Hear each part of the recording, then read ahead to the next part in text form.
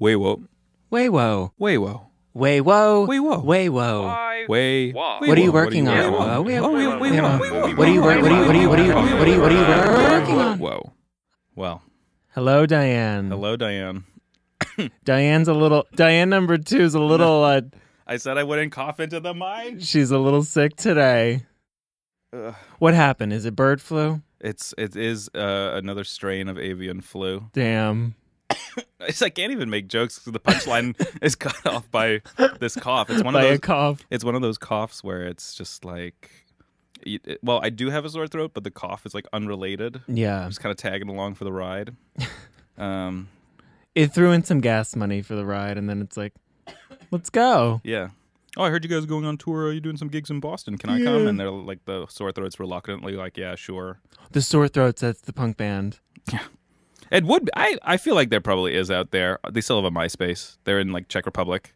That's cool. Yeah, hello. Ahoy. We are the sword. That's how you say hello in Czech, by the way. Ahoy. Ahoy. I don't know if the emphasis Ahoy, is on ahoy or ahoy. Throats. Like, I don't know if it actually comes from sailors or if sailors took it from them, but it's one of my favorite ways to say hello.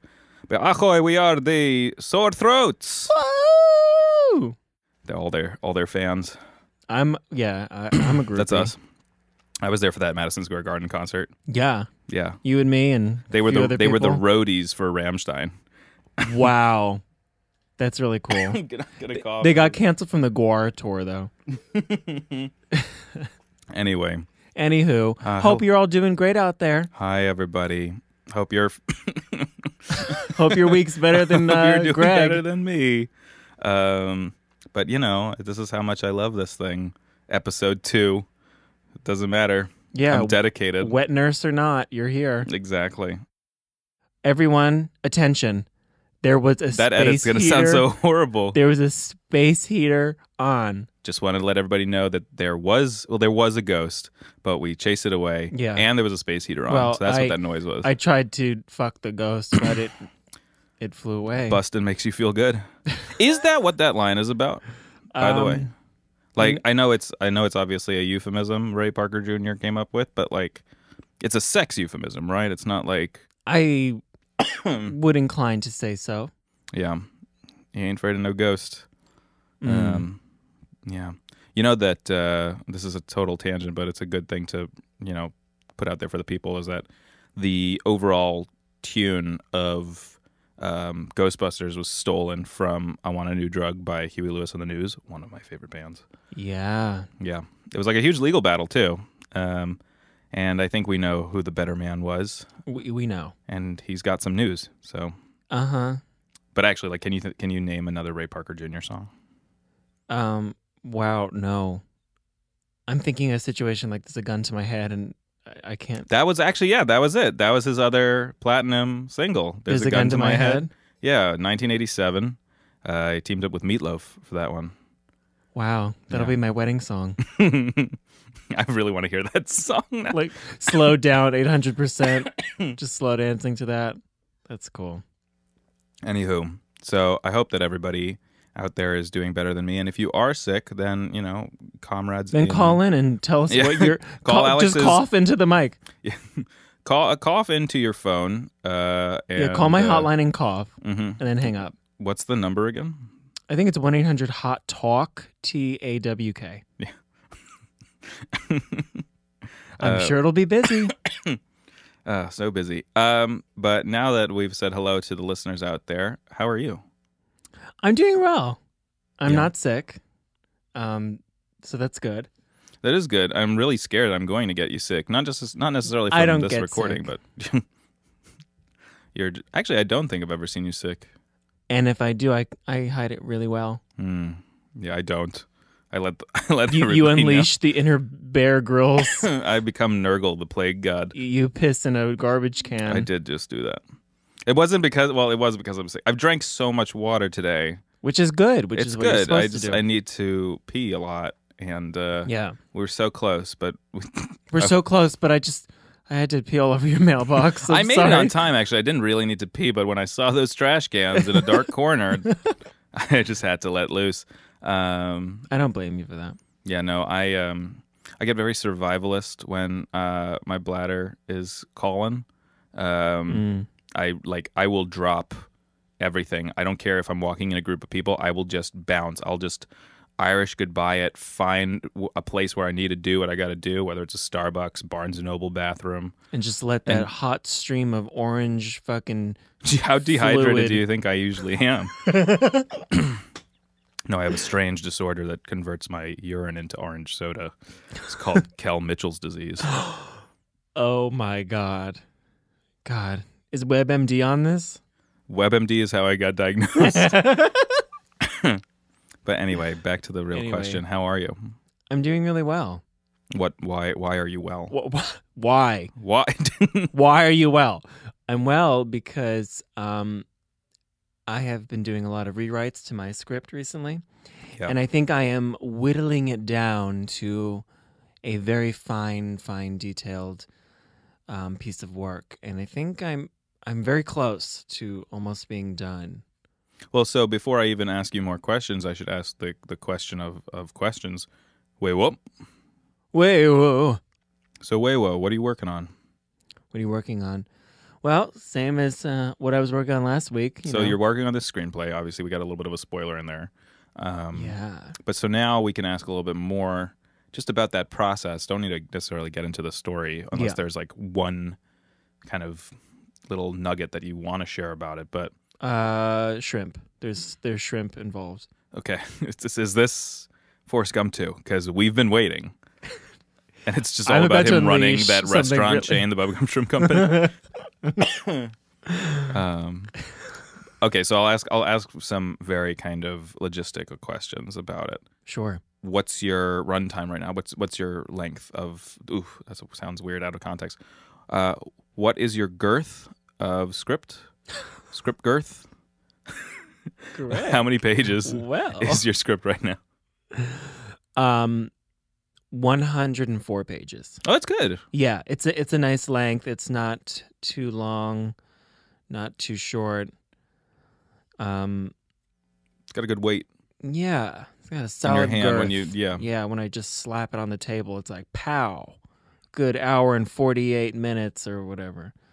Yeah. It's a very phallic. It's a phallic. It's a pretty phallic industry, I guess. I mean, it's been run by men too long, but I find that comedy is also a pretty phallic industry when you're talking about it. Like it is, just image wise, the kind of holding of a mic, and even like even from my perspective, even though I am a male, I am a gay male, so there is sort of this like weird, like I don't fully feel like I'm accepted into like the club, but like I think through my own work and merit that I have been given some level of respect, but I don't think I have reached a full level of respect entirely because they still sort of see like a gimmicky thing.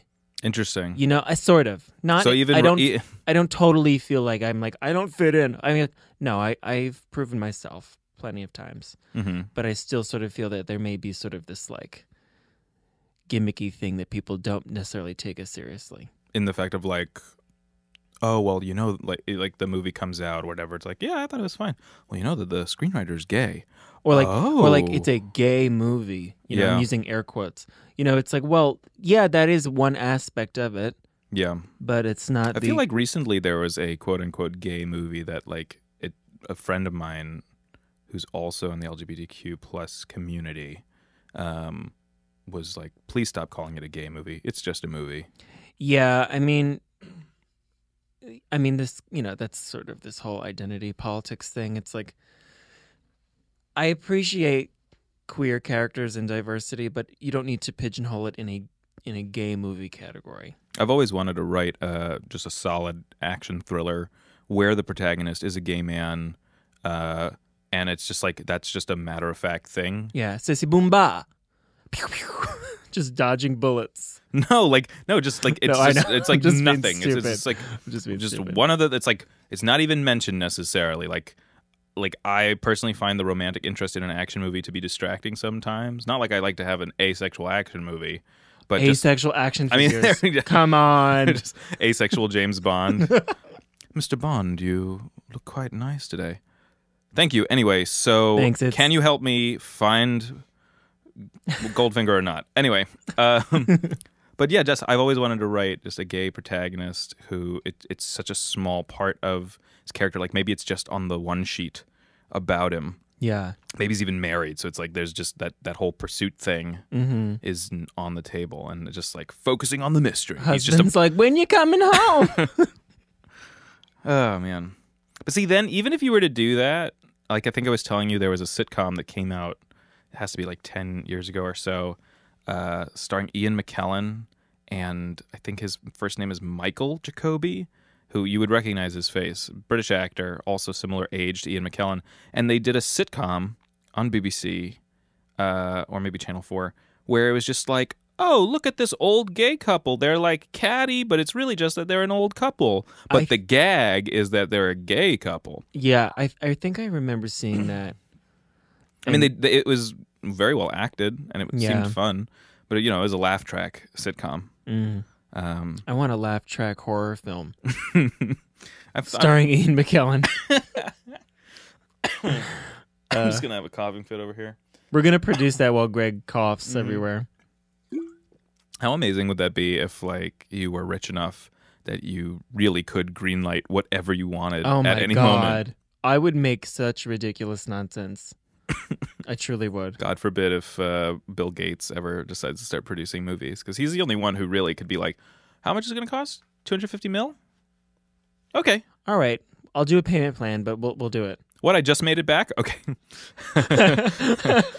Yeah, do whatever you want for marketing. I don't care. Yeah. Do VOD. But so back to your feature. Yes. So besides this kind of trying to shake off the I don't know, the identity element. That's a minor thing. That's like a side thing that I'm not even concerned about. It's just that's more of a general thought. But I feel really good about it. And I'm feeling proud of myself that I'm really like diving deep into a really rich, complex,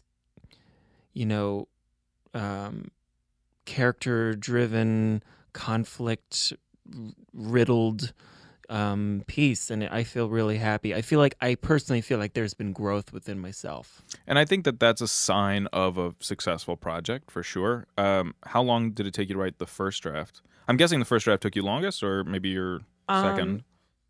I think the first draft probably took me the longest. That was probably like, when did I start? It took me like a solid month to get a first draft. Sure. Yeah. I mean, that's very good. When I humble brag was hired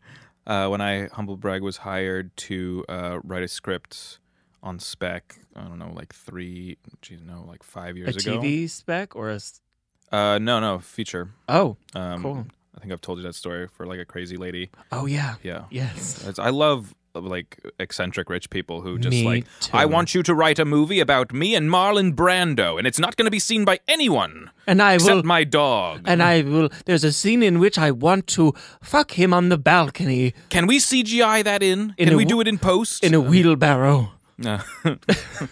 I call it Of Mice and Men and Marlon. Anyhow, I was writing that script for this woman, and the timeline I had given her was 3 months. And which is fair.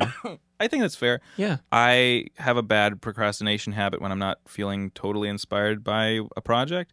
So I only wrote Act 1 in the first month, and then I didn't do anything for the second month, and I finished the whole script in 2 weeks before it was due. Oh, wow. Yeah. You really cranked it out. Well, when I have to. But I was lucky because I kind of struck imaginative gold at the last minute. I can totally relate, because when you do hit that like G-spot creatively, it's just like you're on a train that is just on fire. Bam, you are going into the station. It is really weird. You kind of black out. Yes, it's almost like nothing around you matters, and you're just like ding, ding. Hey listeners, send us a message on Instagram or Facebook and tell us about a time you've blacked out. Please. Non-specific to creativity. Yeah. Send us a picture of your G-spot. And then one of the two. we Your give creative options. G-spot. Yes. Hello. But you recently sold a painting, right? I did. I recently made a deal for a painting that I will be handing off next weekend, something like that. Congrats. Thank you. I need that money. Hello. I need $1. Dollar is all I need. Oh my God. Aloe Black. But no, it feels good. I haven't sold a piece in a while. And Back in the swing of things. it's I guess so this is something we wanted to talk about today, which is kind of how do you measure success. So you finished this draft. Would you say it's the final draft? Are you gonna The latest draft that I finished? Yeah. No. I probably need to do at least one more, if not another. But the amount of work that needs to be done, I feel like I'm 98% there. Mm-hmm. You know, it's just like a little pinch of salt, put the fresh parsley on top, Mm-hmm. you know, kind of thing. I feel like it's really close, like really, really close. Sure. So in that regard, I feel successful. That's good. Yeah. So then, so that's one kind of measurement or one metric that we have to discuss today. For me, so I feel weird about the sale. Yeah. Because on the one hand, and then I collapse. He's on the floor now. Yeah. On the one hand, it's great to make a sale. Yeah. I'm planning to travel a little bit, so I'm trying to build up a savings, et cetera, et cetera. And just in general, I mean, it's nice that somebody said, I like this enough to buy it. It's great. That's a lovely feeling. But I did bring the price down a lot, like several $100s. Oh. That being said, so there's some ups and downs to the story. I am selling it to a friend who I really trust with it. That's a big thing for me. And I want to talk about this kind of in terms of success is like who gets it, who buys it from you, or kind of, down the road, who watches, listens, or kind of absorbs benefits, who your audience is. So with paintings, it's a really interesting thing because unless it's a gallery or a museum, there's really going to only be one assured audience. Unless I see a situation like, say, for example, you had a piece in your home, Mm-hmm. and I'm like, ooh, Greg, who did that? And you're like, oh, this is so-and-so. Yeah. Then maybe it's sort of like a word of mouth, like, oh, Sure. I like that artist. Well, yeah. But I'm a perfectionist and I am like way too neurotic, so every piece is like, I need to know. How did you feel about especially this one? But so I'm really happy that I'm selling it to this person who I think is really going to respect it. It's a pretty intimate painting for me. It's 24 inches by 18. It's inspired by some Jewish mystical aspects and kind of the parts of the Torah of the Old Testament that I really kind of, I don't know, like it's very close to my heart, and so it's a very personal piece. So I'm really glad that this friend of mine is going to have it in his home. I think he can really appreciate it. Yeah. So I'm, I never want the money aspect to kind of control how I feel about it. Film, it's a lot easier to let the money kind of dictate things. But ultimately, so I have kind of two successes in that I sold a painting and I sold it to the right person, but it's a little bit of a dampener that it's not for its full or original value. Yeah. But so here's a question I want to pose back to you about your script. Let's say a producer, okay, you have two choices. Here you go. And this is something to think about for any listener that I'm sure you've been in this predicament or you will be. Yeah, so get ready. You're being optioned by two people. Okay.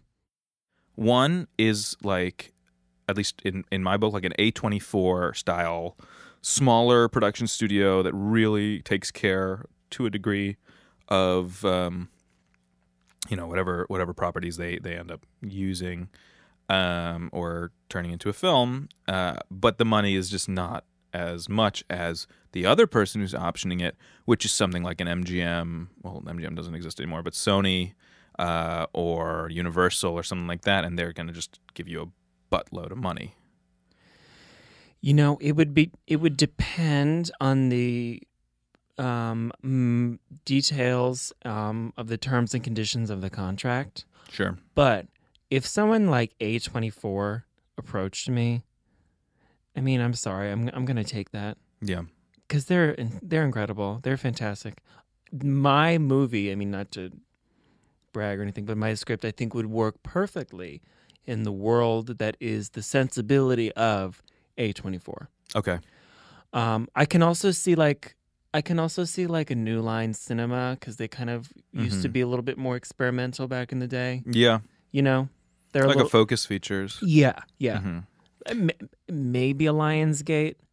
Well, they're doing a bunch of different stuff now, and there's a lot of Chinese investment with Lionsgate. But okay, so let me make this even more complex.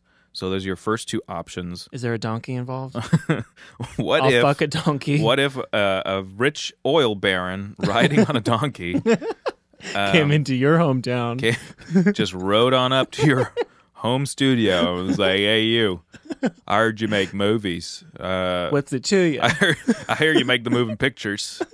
Can't do anything. He's on the floor again. Oh God, I'm rolling around. But so this rich oil baron comes to you and he's like, "Look, I'm trying to diversify my portfolio. I want to get investing in the movies, in the movie pictures, in the movins, in the moving business. The movins. How come that never happened? They never called them movings. I don't know. Let's find out." Roll we don't have it. But okay, so this guy, and he's totally inexperienced, but has a shitload of money. But he's got a lot of money, and because he's inexperienced, he's just like, "Hey man, I just like that script I saw on the blacklist, and I think that it's got legs. Like, you tell me what you need from me, and it's yours." So kind of putting the agency back on you, but it's way riskier if it's gonna even get flops. finished. Yeah. So what about that one? I would draft a proposal with my entertainment lawyer and this individual, this tycoon, and say, I will bring you on as a consultant or a investor of some kind, in which we work out some kind of financial deal. Yeah. Basically, like, you would be credited as executive producer because you have given X amount of money, and then we come up with some kind of deal with distribution, theatrical release, all of that. Sure. You know? That's what I would propose to this individual. Yeah. Because, listen, Joe Schmo, oil tycoon, donkey rider, I'm sure, he could have a passion for something and have all the money in the world, but if they don't know how the process works, the business end of it, then... Well, that's what I dealt with my script. It was just... I mean, and it's still going on. You get these people that are like, I want to commission... these people? These people... Well, okay, excuse me. These people meaning like wealthy people that have no experience in any sort of creative or artistic business sense. And they reach out to someone like you or I, and they say, well, this is what I want. Can you make this happen? It's like, well, you have to be a little realistic here and realize that, like, you come from another world, and not that what you want is impossible, but you just don't have the nuanced understanding and experience that is required to produce this in a way that would be the most successful. I don't know. No, I know what you mean. I've had a bad history of... herpes. Well, that too. No, I don't have herpes. Don't worry, everybody. Only syphilis. But we don't care if you do. Which is Al Capone died of syphilis, right? He was shot in the head by... He was not shot. No, I was making a joke, but you ruined it. I'm a big Al Capone truther. I was going to say Al Capone was shot in the head by Fidel Castro and John F. Kennedy. Oh. But no, that's true. Okay. He survived that, though, and then he died of syphilis. You're right. Excuse me. Redact that. Oh God, all this cough syrup. Pass it around. I know. Gulp, gulp. I've had a bad history of working in these kind of projects, and if you're listening and you're kind of, you know, because I have no idea who's going to find this podcast. I really don't. Hopefully, but, hopefully, mentally ill people and the incarcerated. The WAYWO podcast told me to follow you. God. But no, if you're out there and you haven't really taken the leap yet, or you're kind of still like fresh out of school or whatever it is, or you just feel like you're new to it, don't not take the rich people gigs. And what I mean by rich people gigs is like they don't really have any affiliation to anything, or their company is like you've never heard of it. Just be aware of what you're getting yourself into and make sure you don't undersell yourself. Because the mental headache is like worth an extra $200, $300. It can be, but you have to determine that for yourself and what you're comfortable and capable of. But ultimately, I mean, experience is experience. And even if you don't necessarily produce something that you like, it's an opportunity for you to sell yourself. It's an opportunity for you to refine your deal-making skills and how you can come to the table with an offer and how you can sort of present yourself professionally. And I do kind of feel like those who can't do teacher right now, because it's like, you know, we're not famous, so it's like, why listen to us? But I mean, both of us have seen these kind of things before, so if I can give a piece of advice to the folks out there, it's just like, you're going to fuck up, you're going to make some economic mistakes, and you really just live and learn. I beat myself up about it a lot. But he's covered in bruises. Covered in bruises constantly. Why? That's script. Hypochondriac. But if there's any like real small tidbit of advice that's like a very concrete piece of advice that I learned from a very talented director, I'm very happy he taught me this.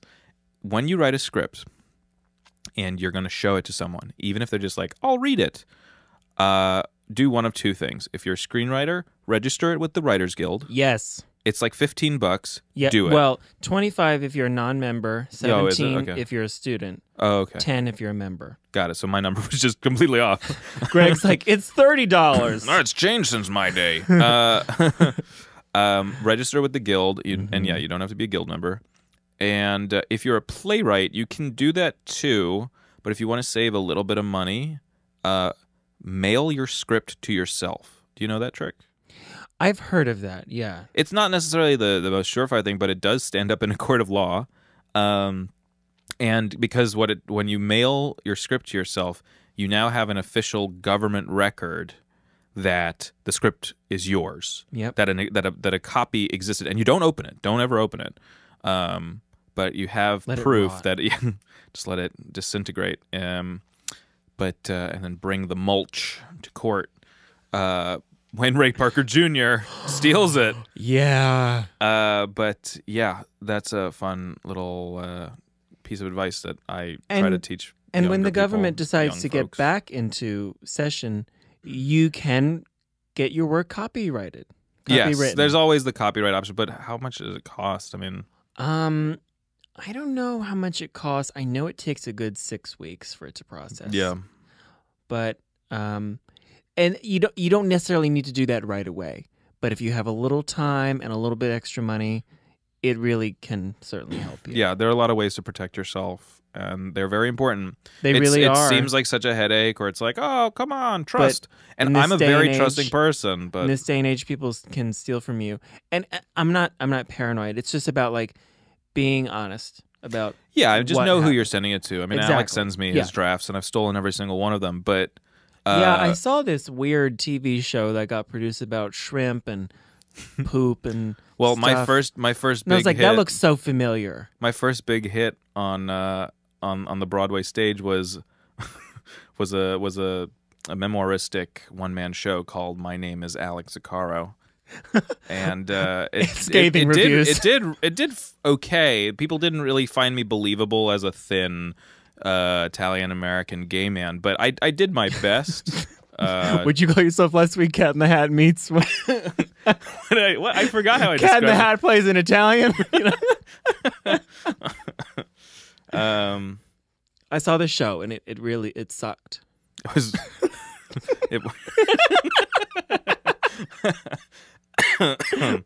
If I don't die of laughter, because that seems to be what's provoking this. um, quick total tangent that I just Please. remembered, and I really wanted to ask you about it earlier today. I've started getting increasingly irritated with how people talk on Facebook, and I've already been pissed off with Facebook for years, but and I still have a Facebook. I am a hypocrite, but I keep seeing people write things like, "This is the funniest thing I've ever seen," to like some stand-up video on YouTube that's just kind of floating around, or whatever it is. I mean, there's like one random tweet, and because I'm a 72-year-old man in a 28-year-old's body, I've been cranky. Too. I've been cranky like a long time, and I've made a lot of these kids statements, or kids these days statements. But seriously, the hyperbolic language sounds really fucking dumb. It's not the funniest. I mean, if it is, I like to imagine that it is the funniest thing that they've ever seen, because and they're simple. It just leads me to think that, like, what a humorless life they've led. God, I'm like, you just want to comment, do you get out enough? I mean, I just kind of want to be like, I don't know. I just can I take you out for a meal? And tell you like old jokes to catch you up. Yeah. Or inform you of genuinely like classically funny and interesting references. Yeah, I mean that's the thing with comedy nowadays is like you have so many ways to watch comedy or listen to it even from such an early age, and it's just coming at you constantly. So traditional joke tropes are old, quote unquote, old by the time you're like 10. Yeah. Though I will say, did I tell you the joke? I do have students. One of my side hustles is that I teach. I teach at a Hebrew school at a synagogue or 2 synagogues in New York City. I've got plenty of stories for later, but oh boy, some kids came up to me and they were like, "Hey, do you want to hear a joke?" And I was like, "Sure." How does a Jewish vampire? Or no, sorry, that's my joke. Fucked it up. How does a Jewish guy make his coffee? He brews it. Hebrew. Ha ha ha ha. I think it works better on a popsicle stick. Great pun. Cool. Who's the king of anticlimactic dad jokes? This guy. And I say right back to them, "Oh, you want to hear a joke? What do you call a Jewish vampire? Dr. Sidney Applebaum." And they just kind of froze there, stared at me. I personally find it hilarious, and I will cite Bill Hader on that. I'm pretty sure, or John Mulaney. I'm pretty sure it's from a Stefan bit, but Stefan. But my God, these kids were just like, "What is wrong with you?" And I was like, "Oh, you have much to learn, or you've already watched so much Tim and Eric that unless it's the most extreme." It's kind of crazy. It's like I couldn't imagine being a kid these days, and it makes me sound old, but it's like they're so overwhelmed and in this oversaturated thing that it's like that nothing is funny. Yeah, and I mean the amount nothing is shocking anymore because it's like, oh yeah. And this kind of comes back to making stuff and measuring success. I've always pushed myself to make something original, but I don't hate cliche or archetypes or anything. I just want to do it in a way that is respectful to the audience, and it's not just parody or it's not just homage. Like, have your own spin to it. Like, have a sense of personality to Quentin Tarantino. Perfect example. I mean, his only style is homage, and yet he does it in a way that is just remarkably unique. But I was thinking about kind of with the influx of content, my least favorite word, but stuff, that just sensory in things the ether. At all times, and like it doesn't surprise. I mean, it's a cycle of itself, but it doesn't surprise me that we don't have a lot of original scripts. And we have a lot of sequels, and this is not a new problem. It's just gotten worse. But like sequels and then tentpole movies that are based off of pre-existing content or materials, and like only 50% of them do well. Yeah. Because now not only are like screenwriters or writers' rooms so pummeled with content that's kind of seeping into their brains, our brains. I mean, me too. I'm not going to say I'm immune to this. I just really try to force it out by the second or third draft. But yeah, it's just like, how do you have an original idea when essentially society is not letting you? Because there's always some thing being pushed at you, whether it's coming from a car or it's coming from your own Spotify or whatever it is. Well, there's the idea that there's no original idea. Mm. You know, Well, this goes back to Joseph Campbell. Toot toot. toot toot, get on the train. Get on that train. What I have to say to that is valid, but also, you know, you can take a story like a story about revenge, a story about love, a story about overcoming your fear, right? These sort of overarching large themes that you see in so many movies. But how do you show that? What's the nuanced, fresh perspective that you're giving to it? What sort of twists can you throw in there that aren't cliche? Mm-hmm. You know? And there's so many ways to do it. There's a visual way to do it, which I find is actually the least effective. I think even if something is visually spectacular, if the script is lousy, it usually doesn't hold up very well. Story is king. Story is king. It is. The backbone is the script always. The script is the soul of the piece. And if your soul is shitty, you're going to hell. Yep. No, that's just it. It's decided by if you had to write a movie. And that's why so many people fail. Yep. Because none of us truly can. Rosebud. Yeah, I just was thinking about, like, it's a weird kind of tangent for my brain to go, but it went from seeing people, this is the funniest thing I've ever seen in my life. And just it's probably not, or it's not going to be. And just kind of, the simplicity of that statement, or just like, people don't like to, I'm not going to say people don't, I won't make these kind of absolute statements, but trend-wise, people don't like to use a lot of words, or they'll use a cluster of words that are popular, that are in pop culture. So like things just aren't described that kind of, I don't know, eloquently.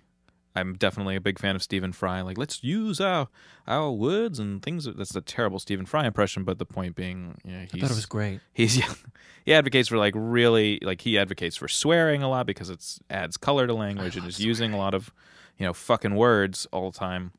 A lot of fucking words, man. But if it's not like a political buzzword, and political is really just code for angry entertainment. But if it's not a political buzzword, then it's going to be an entertainment buzzword, like Gucci, which I have students that say that. And that's how everything's described, and then that seeps back into scripts and yeah. I mean, when you talk about the contemporary art world, the amount of stuff that's coming out that really is just kind of homage to past artists, once again, not inherently bad, but also a lot of parody. There's so much kind of cynical art. There's so much kind of just, let me take a thing, and I'm guilty of this. I just try to really, I spend a lot of time on it before I finish it, and it could suck. I'm not saying I'm better than people here. I just notice a lot of people in movies and art and music to a degree with style, they're just kind of taking something and not even putting a new spin on it. They're just kind of slapping their name on it in a way. Yep. And this is not for everyone. Done. No. This is not, but this does not mean everyone is doing that. But there is there's an overall trend of that. Yeah, I mean, do you consider that a success though? If somebody were to be just, success is relative to the individual, but basically, like, for me, like, if you find joy and satisfaction in your own work, or you're making money, or someone else enjoys what you do, then it's successful. But then what about something like, let's find a pretty mutually disliked, I won't say hate, that's a strong word, but Hate's disliked strong. movie that's from a pre-existing material, that made, like, think in your mind of a movie that's just not well made, that's got shitty dialogue, and that's based off of usually is a comic book that made a buttload of money. Transformers. Transformers is a pretty good example, though one could say, like, Michael Bay's this auteur, he's the only one who could pull off those kind of large scale effects, and that's why you go. I have a perfect example for it, and it's relevant because he just had a movie come out last weekend. Have you ever seen The Last Airbender by M. Night Shyamalan? Yes. Are you talking about, what's the new one? The film, the live-action film version of the Nickelodeon series. Yes. What's his new one that just came out? He just came out with Glass. Glass, which was a follow-up to Split. So it's a follow-up to Split, which it was a secret follow-up to Unbreakable, so that's cool. The Godfather to something else, probably. No, unfortunately, that was the first one. You tried, though. I know, I tried. You just don't know your Shyamalan. I used to. Yeah. You knew Lady it the in the whole Water. time. I am just quick tangent before I rip into Last Airbender. I had a period of time where I really liked that movie, Lady in the Water. I don't know why. I think it was something about the tree monkeys that come at the end of the movie. I literally changed my AIM screen name. I don't know why I put literally, but I changed my AIM screen name to be Tartutic 1700 because I loved it so much. And it's not a good movie. Not his worst. That's the one with what's his name from Boston. What's his name? Wahlberg. What? No, Wahlberg. no. It's so poorly acted. But so Shyamalan did The Last Airbender, Yeah. and it made a shit ton of money, like so much money. Because people love that. Yeah, Yeah. and I think it totally took advantage of that, and I mean that not in a good way. Like it totally just it's so cruel to do that to something that was original. I mean, Last Airbender, that series, that kids series, air quotes on kids, like that got me through my final year of college. It was so good. Got so many ideas flowing. Just the animation's great and the characters. And then this shitty adaptation comes out that tries to cram like 6 seasons of 20 episodes each or something. I don't know. It's a lot of episodes. Tries to cram that all into one movie that I don't even think was epically long. I think it was probably like maybe 2 hours. The casting is totally off, except for maybe Dev Patel as Zuko, which whenever I hear your name, I think of Zuko from Last Airbender. But anyway, to get out of ripping into the movie specifically for its content, just for its kind of its existence in the zeitgeist, it's a financial success that I don't consider a successful film. Yeah. I think that it's some people just hate it, like legitimately hate it. Or like Ghostbusters was my childhood hated it when the new one came out, which I like kind of roll my eyes to, but they feel something. But just like I can't explain how bad of a movie it is. Just technically, it's so poorly carried out. And the only thing that it can really claim is the money. Yeah. That's not success for me. But there is someone out there who doesn't care about the quality or the art itself. They care about how much I'm going to get in return on this. There is somebody who that's all they care about. So to them, that is a success. Yeah. I mean, my dad is that. He's the perfect consumer. He refuses to see anything that's not in IMAX 3D now. And sometimes that's his rule. Yeah, dear. It's awful, and those are so expensive in New York. But he'll even see kind of like dramas that have a little bit of action in IMAX 3D, just if he can. It's like, oh, I gotta see it in IMAX. I was like, Dad, I don't really think that you need to see. Oh shit, what was it? It was really funny. Imagine like the wife, Glenn Close, kicks somebody's ass. IMAX. I'll have to think about it and come back to you all with it. But it was some drama. It was almost like an indie movie, I think. And I was like, I don't even think that's gonna be in IMAX 3D. But if you truly want it, yeah. But anywho, yeah, I will say one thing that I kind of want to have as a closing thought for this episode is that Last Airbender, not a success in my book. And I consider you completing a draft more of a success because it is relative, right? Like M. Night Shyamalan, this big name who fucked up a property that was just gold and made money, but like, how did you fuck it up so bad? Relative to where you're at, finishing a script is a big accomplishment, and that is a success. And I mean, same with selling a painting. Exactly. But here's one thing that I do truly believe about all of our industries and our endeavors is that something especially like a movie, I'm hard on myself, so I don't necessarily think this is about a lot of my paintings, but a lot of paintings that I see and I know the process that artists take. But I definitely think that people should always be proud of themselves for completing a film. or completing a script or completing a painting. Yeah. But definitely when it comes to a film, there's so many moving pieces, and there's so much God, just I know. riding on it. And it's such a big endeavor. Like, I have so much respect for directors. I thought I wanted to be a director. I might still get behind the camera again, but I don't even think I can do that. I don't think I can manage so many things at once in one project. That in itself, people should pat themselves on the back, but that doesn't necessarily mean that it's a success. So I'll leave you with that cryptic message, because we do have to wrap it up a bit. Yeah. Before we say goodbye to Brenda, I wanted to introduce something else for this show, which is WAYWO. WAYWO. WAYWO. What? Whoa. Which is, what are they working on? Which is just like, we can give shout outs to stuff that that has been on our radar. It can be of any level of quote unquote success. So what's WAYWO? Or WAYWO. So I want to give a special shout out to my friend Frankie Martinez. He lives in Brooklyn. He is a chanteuse, singer, songwriter, crafts beautiful electronic beats and sings over it. His name on SoundCloud, I'm reading this, is Frank's FRANXX. So check him out. XX, that's pretty raunchy stuff. It's very raunchy. Nice. And it's Sex sells. it sure does. It does. So get out there and sex it up, and you'll make money. Let's get down tonight. Ray Parker Jr. For me, I would like to give a shout out to, actually I gotta find this guy's name too. I was reading about it today.